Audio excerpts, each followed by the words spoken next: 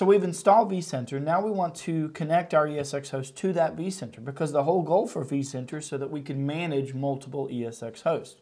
So I'm going to use my vSphere client. Again, it's the same vSphere client we're going to use to connect to the vCenter as what we use to connect to the ESX host.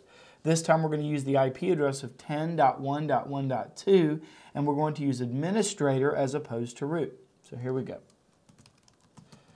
Administrator, capital P at SSW0RD.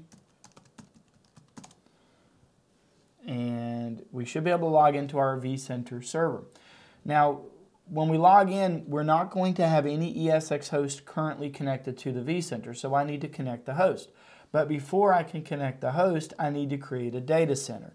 So this data center is just a management realm. So we'll click New Data Center, and I'm just going to call it Data Center 1. Now this data center allows me to place ESX host into that data center for management purposes, so that I can say, I've got a northeast data center, a southeast data center, maybe a western data center, an eastern data center, maybe a Florida data center and a Georgia data center. So it's going to allow me to segment my ESX host in whatever way makes sense to do so. Now we can right-click and select Add Host. And at this point, we can either type the IP address of the ESX host, or we can type the actual fully qualified domain name. And I really prefer the fully qualified domain name, myesx.com. So esx1.myesx.com. Now, we just logged into vCenter using administrator, but we're going to connect to that ESX host using the root account.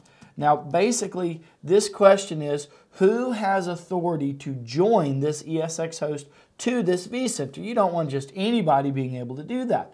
So we're going to use root. Now, of course, if I had a user account on that ESX host that had full authority, well, we could use that as well.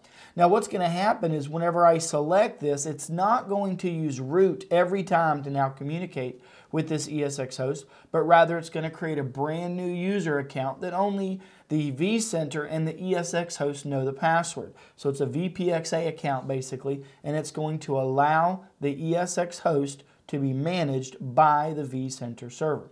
So we'll click Next. Now, just like we've been seeing, everything's going to operate securely between the ESX host and the vCenter.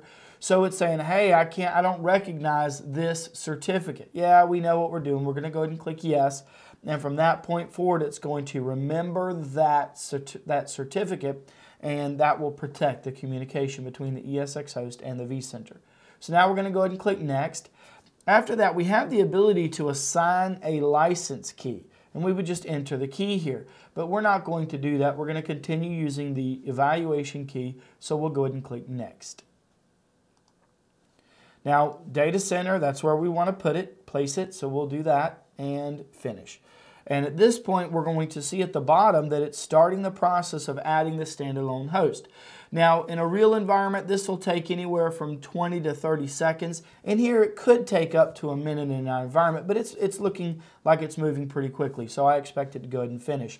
Once it does, we'll be able to see this ESX host. Right now, it's grayed out because it's not fully connected.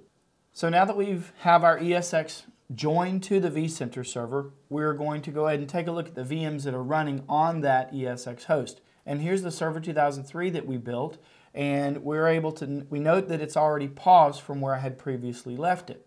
So if I right-click and select Power On, we can go ahead and power on that VM. At this point, we're going to have a fully running VM running on the ESX host that's joined to my vCenter server.